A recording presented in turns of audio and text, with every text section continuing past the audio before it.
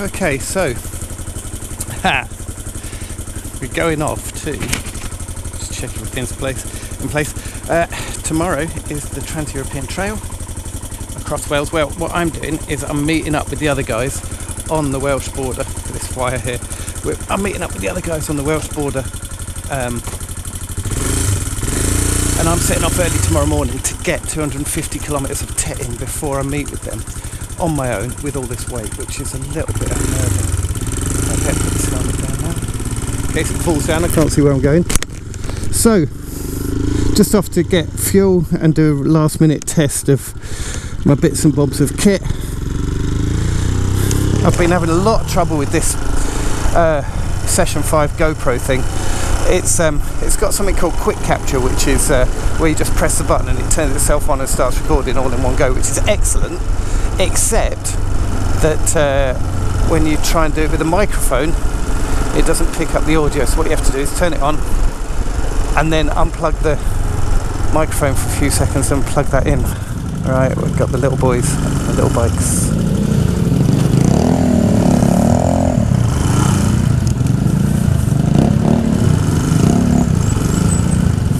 With no protection whatsoever. Hiya! And the smell of two-stroke. I hate that smell. So this is my village, and the Trans-European Trail goes through this village, and as I say, it's 250 miles from here all the way to the Welsh border. I reckon I can get about 200 miles done tomorrow if I set off early, so I'm hoping for 100 in the morning, 100 in the afternoon. Weather's going to be nice, and then camp somewhere near Compton or Sandbatch, is it called? Something like that, I don't know, Crewe, somewhere around there. So I'll get through the Peak District, get out the other side. I've got to find somewhere to camp, which would be a bit challenging when I'm in farmland and not up in the hills. So the people that are going, I believe, are Chris, who's Chris Molio Hill on Facebook, who's running the whole thing. We've got somebody called Katie Lou on Facebook.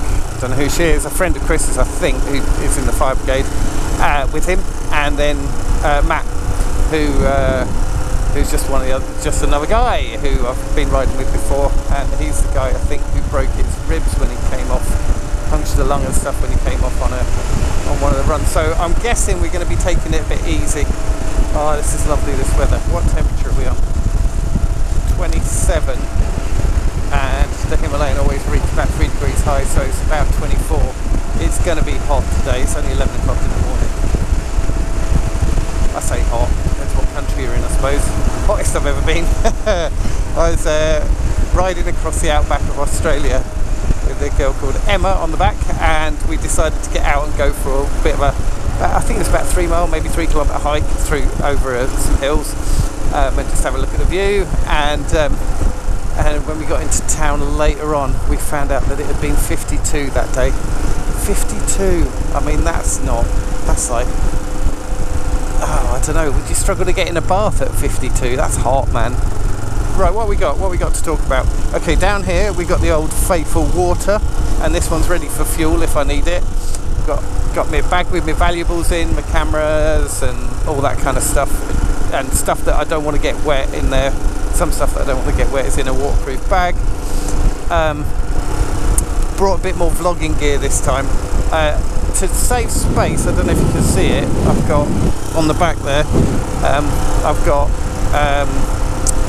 I've put my sleeping bag on the outside because I figured it doesn't weigh much. I'll put it on high up, and I've got my what else? Oh yeah, my water shoes I put on the outside just to save space as well, because they don't weigh much. I've stuck in a ratchet strap, some elastics, some sort of ropey stuff. I've got all sorts of crap that I'll probably never need, but it's just the sort of stuff that I think I might need. Probably overdone it on kit. It's easily done. I've tried to think everything through and think, will I really need this? But and I won't need most of it, certainly on a 5-day trip. But like I've mentioned before, it's all planning for eventually taking a bike, either this bike or a similar bike, around the world you wrap me round? Right, I'm a bit worried with all the weight on the back because my experience tells me that if you're going up a steep hill and you hit a rock with your front wheel, it's difficult keeping that front wheel down with all that weight at the back.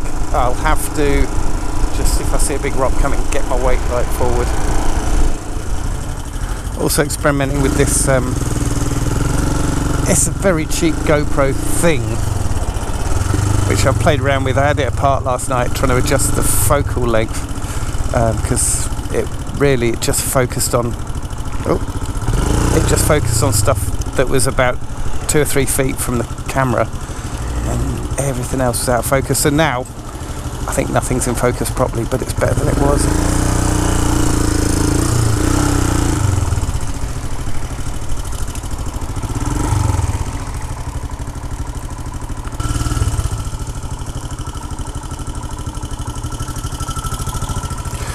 Right, what price are we on at the moment? 178.9, that's not cheap, but it's managed to get it for 165 in Ireland.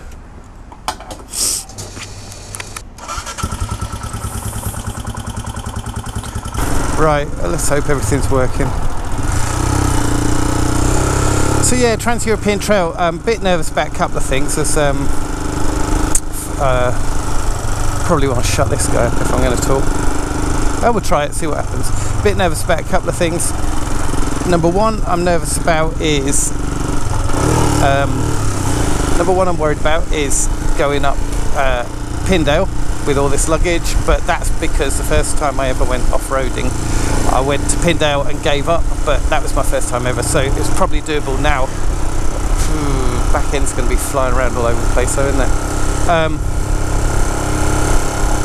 It's alright, I'll just follow the rules. And the other is 3 Shires, which I've heard a few people say is pretty technical and hectic. So we'll see. If they're terrible, I'll turn around and go back, or just waddle.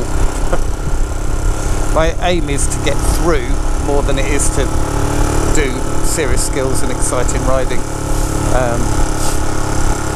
We'll see. Oh, this seat's comfortable. I've managed to get a piece of foam off the art department that they didn't need anymore.